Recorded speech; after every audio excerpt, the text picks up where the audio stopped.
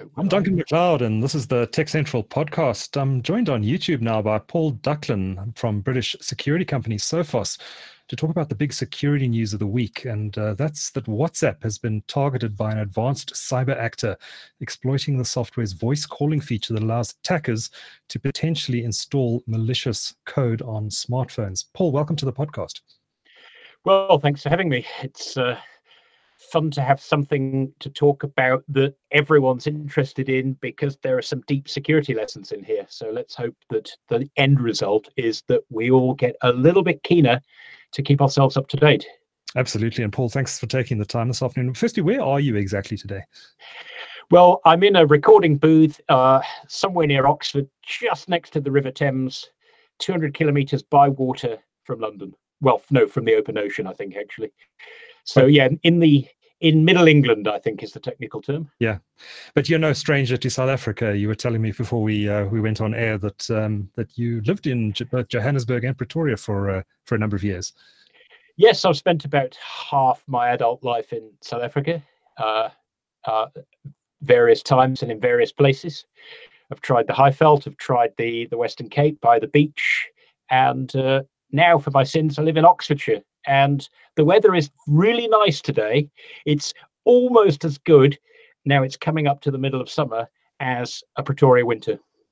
Lovely stuff. Yeah, it's the weather's beautiful here today. I must say, don't rub it in too much, will you? It being May and all, we're supposed to be in the middle of summer, but you wouldn't have known it till 2 days ago. Well, you're heading into the best time of the year for the UK. Well, we're heading into our winter time, so I'm a bit envious. But Paul, we're not here to talk about the weather today. We're going to talk a bit about security and this big news this week about WhatsApp. What do we know so far? Take us through the background of this. What exactly has happened? What is the security vulnerability that's been identified in WhatsApp, and what's it been used for? Well, my understanding is that, well, in any network software, there's traditionally a client and a server, and they have to communicate and exchange data with one another. And each end has to process data that comes in from the other end that may or may not be trusted, and has to try and make sense of it and decide, oh, that's an image, that's some speech, that's some text. I need to display it. I need to do this, that, and the other. And if either end handles the data that's sent by the other end incorrectly, then the app could crash, or worse, it could crash in a way that lets someone at the other end who's crafted that data that they've sent carefully, it could let them actually run or execute some software on the other end of the line, if you like. And normally you'd expect that would happen if you get attacked by malware. For example, you get an email, there's an attachment, you open it, bad things happen. You get a web link, you have to click on it, it opens your browser, and your browser gets poisoned and something bad happens. But the problem with a program like WhatsApp is it's kind of like there all the time, listening for network connections, even when you're not using it, because it has to know that there's an incoming call. So what these guys found is a way that, without you even realizing it, during the call setup, while each end is exchanging data, they could actually cause your WhatsApp to crash, get control of your phone, and get the WhatsApp process or the WhatsApp program to do what they wanted, including look at WhatsApp data and possibly install other malware without you even answering the call. In other words, you haven't had to go, oh, there's a call from so-and-so, let me click the button. It's during the bit that it's kind of like while your phone's getting ready to ring, if you like, that the bad stuff happens. And that's what makes this a little bit different, because WhatsApp is there in the background all the time, just in case you get an incoming call. But that means it can still be probed and poked with knitting needles, if you like, by crooks, or in this case, what are they called? Cyber actors, who have your worst interests at heart. Now, it's not only Android devices that have been affected by this, but other operating system platforms as well, including Apple's iOS and I think Windows Mobile as well. Is anyone still using Windows Mobile? But apparently it's cross-platform, and any of those platforms can be attacked using this exploit. Well, that sometimes happens and sometimes doesn't happen with bugs in software. Generally these days, if you think about modern apps, most app vendors, when we're talking about mobile phones, they like to, well, let's ignore pretend that Windows Mobile never existed. I loved it, but my phone isn't really much use anymore. Most people who are producing mobile apps want to support both Android and iOS. Most people are producing desktop apps, want to support Mac and Windows, or they want to support all possible browsers. So they make their app work in as many different places as possible in the most consistent way. And that means that often when you get a bug in one system, it kind of shows up in another. Or if it isn't immediately exploitable in the other, somebody can go from an attack against one operating system to figure out a similar attack on another. So that's the problem, is once somebody figures out that looks like there's a little bit of a loophole in this app, we know how to crash it, but we don't know how to exploit it yet. That can be the beginning of that can be the hard work done that then lets bad actors, if you like, figure out on multiple platforms how to exploit or take over an app remotely and get it to, as I say, run anything it wants. So instead of your browser just being a browser, it might turn into an audio recorder. Instead of your telephone system, your WhatsApp app being just for making calls and instant messaging, then it might be going and reading other files on your device as well. Mm-hmm. And that's the problem. Once somebody gets an app to misbehave and they're able to do so remotely, it's kind of like you've lost control of your device. Do we know what this attack vector was used for, and who used it and what they did with it? All I've seen is speculation. Some media are saying there's I think it's an Israeli company called NSO who make mobile phone surveillance stuff, and they make it openly, if you like. They don't sell it to absolutely anybody, but they're not cyber crooks. They're not doing it to try and steal money from you, but they are doing it, for example, to allow law enforcement to be able to look behind the scenes or peek behind the scenes on your device, apparently. Now, the bad news is that means that it sounds like, if that's true, it sounds like someone was good, bad, or indifferent, was able to buy this thing ready to use and to go on snoop apparently on a small number of people. The good news is, I guess, that it's a small number of people involved. But the bad news is that if one group can find it, then we actually don't know who else has found it as well. So that's really the problem here. There's a hole in the app. Somebody's found it. Are they the only ones? Well, we can't say. So we don't know to what extent this exploit might have been utilized in the past, but WhatsApp has moved to patch the vulnerability. So if you install the latest version of the app, you can't be exploited in this way. Is that correct? That's the theory. Of course, the problem is that if you think about, like, was it just earlier this week, Apple did their May updates. They updated iOS and macOS. Microsoft famously come out with their Patch Tuesday or Update Tuesday once a month. Oracle even do it every 3 months for hundreds of different products. Whenever you look through those lists that come out from companies like Apple and Microsoft, if you go through it, you'll see bugs that are listed as potential remote code execution, or RCE. Now, RCE, it sounds very technical and complicated, but it means exactly what it says. Loosely speaking, someone at the other end can send you some booby-trap data that the program wasn't coded correctly to deal with. They can crash the program and get control of your device. So the problem with this is not something that's unique to WhatsApp, and it's not. We hope there aren't other exploits, but history suggests that there are dozens of this kind of problem found and fixed before they're exploited every month in other apps and even at the operating system layer.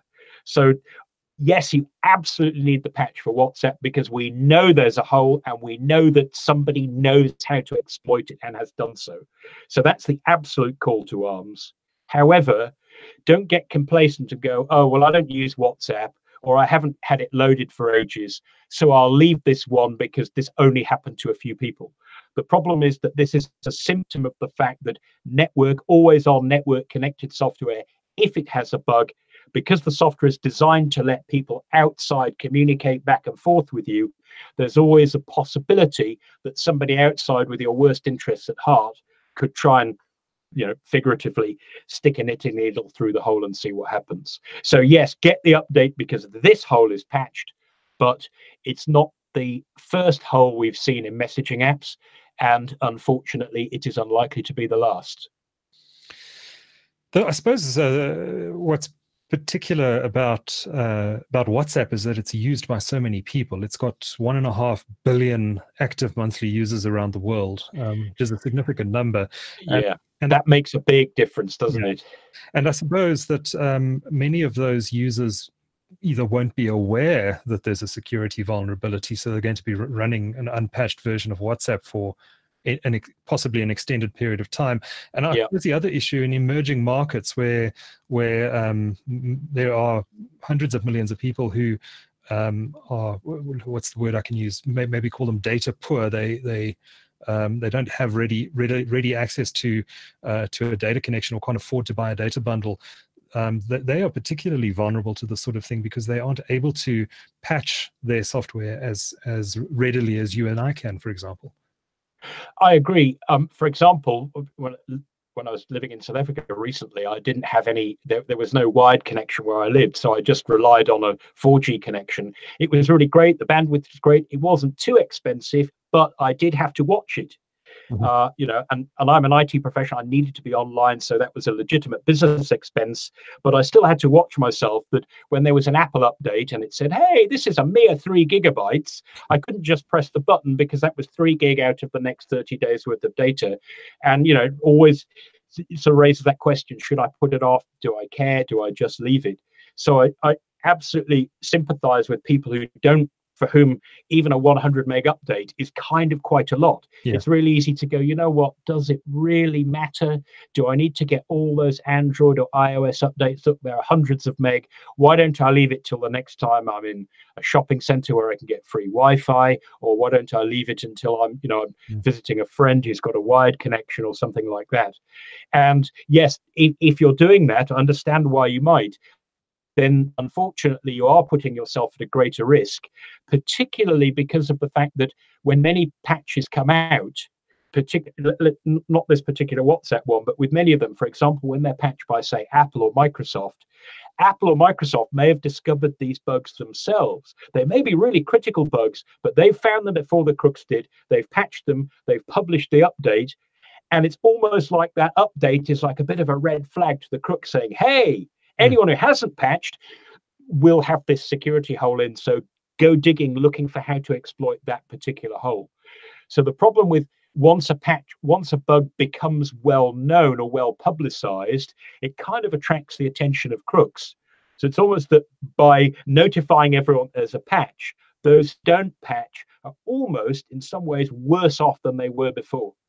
So I don't know what the answer is. If you are data poor, how do you go out and suddenly say, well, how do I prioritize this? In this case, if you are a WhatsApp fan, because if you live in a country with expensive telecommunications, it's really, really, really convenient to be able to use WhatsApp to keep in touch with people instead of using the phone network. In this particular case, do get this update. Try and find the money to do it, because it is quite important. We can expect people to be trying to exploit this because of just the fact that they don't have to trick you into doing anything. They don't have to say, hey, here's a cool attachment, open this fake invoice, or they don't have to say, oh, look, you've won the Rika lottery again, respond to this message. Basically, they make a call, and while the phone is thinking about processing it, before you even realize on whether you answer or not, the harm can be done. So yeah, I think there is a bit of discord between the developed and the developing world in the way we've got much better at producing updates and delivering them. But there does seem to be this assumption that everyone in the world can download a gigabyte of stuff whenever they want to. And I now have the luxury that I can do that. Like if I've got 2 Macs and I want to update both of them with the latest Mac OS, to be honest, I can just press update on both of them and let them both update 2 gigs separately, and I don't care. But for when you're on 4G or something, you're going to download carefully, going to put on a USB key and then spread the love around. So yeah, it is a problem that we've got a lot more aggressive at patching, and the industry's a lot better, but it does kind of assume that everybody can download gigabytes of stuff whenever they want. So it would be nice to see vendors looking at how they can deliver critical security updates that don't require you to go out and get hundreds of megabytes or even gigabytes at a time. Because as you say, for many people, that really isn't an option, or it might be an option once a month, once every 2 months. Knowing what we know about this exploit so far, how long do you expect it'll be before attack groups or hacker groups are able to take advantage of the exploit and start to cause a nuisance? I'd like that question is very much the, here is a piece of string, but no context against which to measure it. So it's hard to say. Let's hope that this bug, firstly, let's hope that it was hard to find. And let's hope that once it was found, it was hard to figure out how to exploit. And the good news is that most bugs that get found and reported as potential remote code execution, although they are theoretically exploitable, they never do get exploited because it's kind of too hard to figure out how, because operating systems and software is a bit more robust. So let's hope that because we know that there's a bug, but not yet exactly how it works, let's hope that nobody else, but if other people are looking, like crooks, actively looking, let's hope that it's hard enough that there's plenty of time for all of us, even the data poor among us, to patch. So I don't think it's not inevitable that when a bug is found and publicized and everyone knows about it, that a million other crooks will jump in and know how to exploit it. That's not guaranteed, but it is perfectly possible. And that, because it's always possible to work backwards from the new version of the software back to the old, figure what's changed. And sometimes, unfortunately, that can give crooks who aren't smart enough to find the how to do the attack going in that direction, it is enough for them to work out how to figure it out going backwards. So let's hope that doesn't happen in this case. So I don't want to put a time frame on it, but let's work on the assumption that it is, let's just say it is certainly not impossible. And this kind of thing has happened before. Bug comes out, everyone's talking about it, no one's publicized any details, but there's enough information now available that lots more people can suddenly figure out how to use it. So let's sort of hope for the best, but prepare for the worst, if you know what I mean. So the reports I've read so far, including the original report that appeared, I think it was in the Financial Times of London, suggested that the software, this exploit was used to attack a limited number of human rights activists' phones. Yeah, that's what I read. I think I saw it in the Telegraph, with another UK publication. But that seems to be the idea. And that it seems to be that somebody in the UK twigged that something bad had happened somehow. Maybe the app crashed, I don't know. And then it all came out in the wash. So yeah, that's what I heard. And that's why. So we don't know quite how long this has been going on. So if you're concerned that you might have been targeted using this exploit, how would you know? How would you? Is there something on your phone you could check to tell whether you have any malware running? What should you be doing? Well, in this particular case, I don't know that there is anything obvious that you can check for. However, bear in mind that many people love their apps. They get apps, say, from Google Play, or they get them from the App Store, which is the only place you can shop if you're on iPhone. Those are better than open slather, but still not perfect. Malware does get in there occasionally. And lots of people, particularly on Android, which is obviously the market leader in South Africa, lots of people love, if you like, to go off market.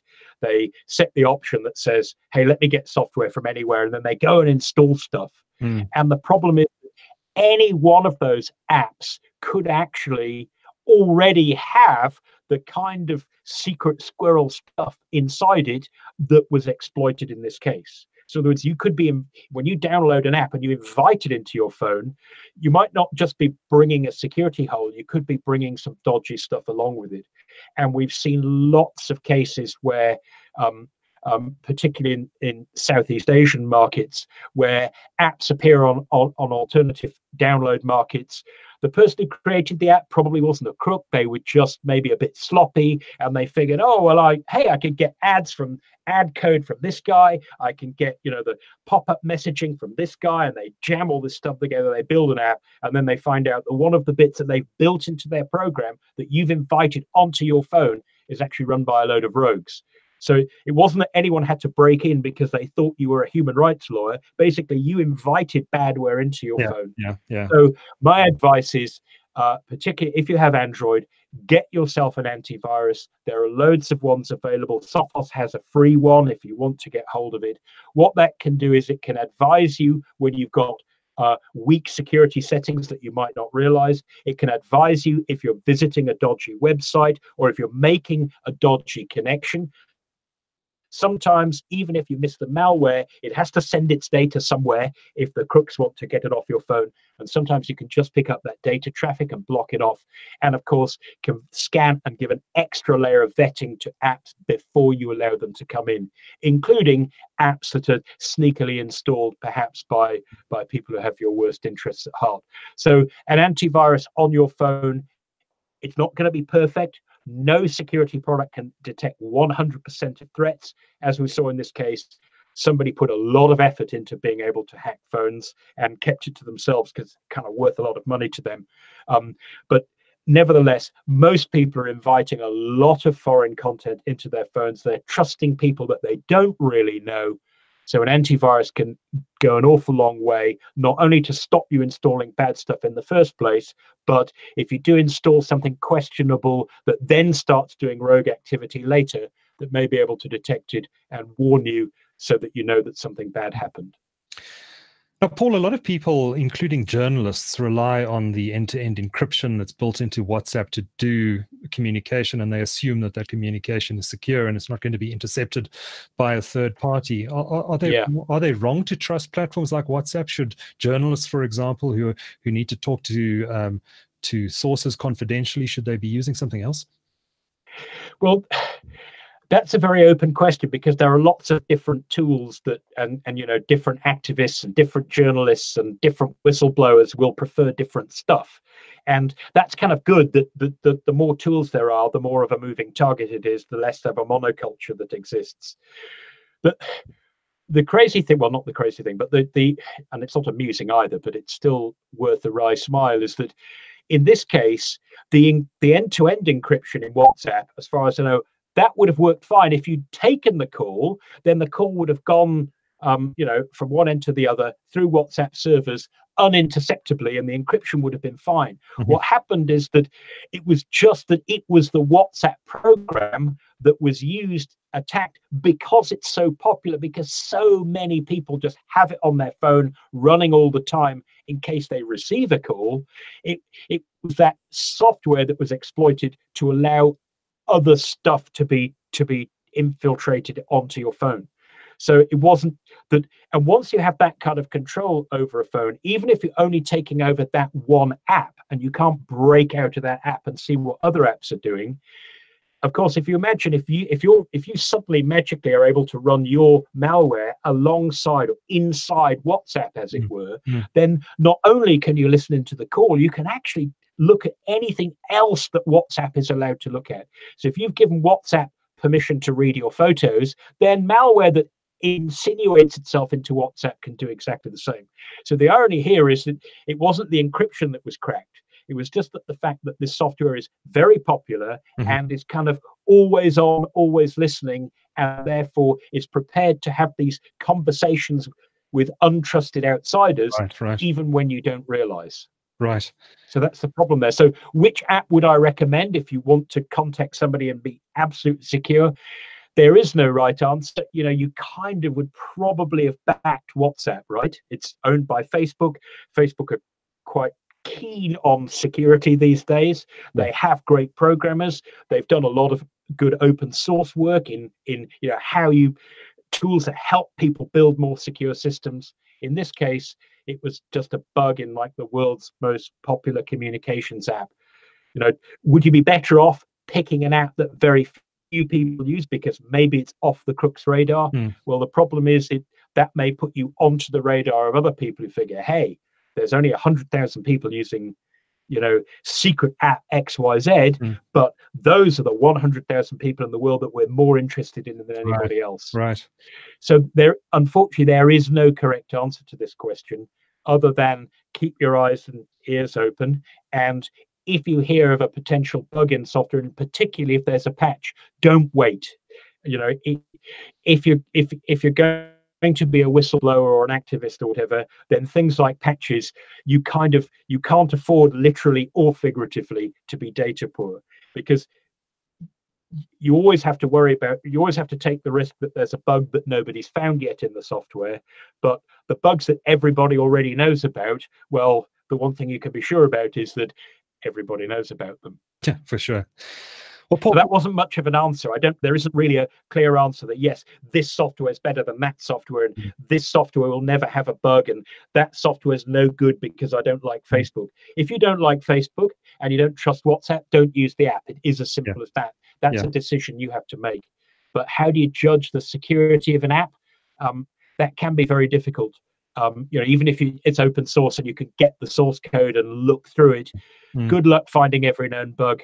We just had one in the networking stack in the Linux kernel, I believe, that's been there for some time, and suddenly all the experts in the world are going, "Oh golly, there's this bug." And even though it's open source, nobody noticed it for ages. So sometimes bad stuff slips through the cracks. Yes. Well, kind of a related question, and just before we wrap up today, I often get the question whether, and I get it from people who are concerned about their privacy and having their communication intercepted. Is there any reason to consider WhatsApp versus Telegram versus Signal? Are any of them any more secure than the other, or you're okay using any of them, generally speaking? I don't really know. I haven't analyzed those apps myself, so I don't really know.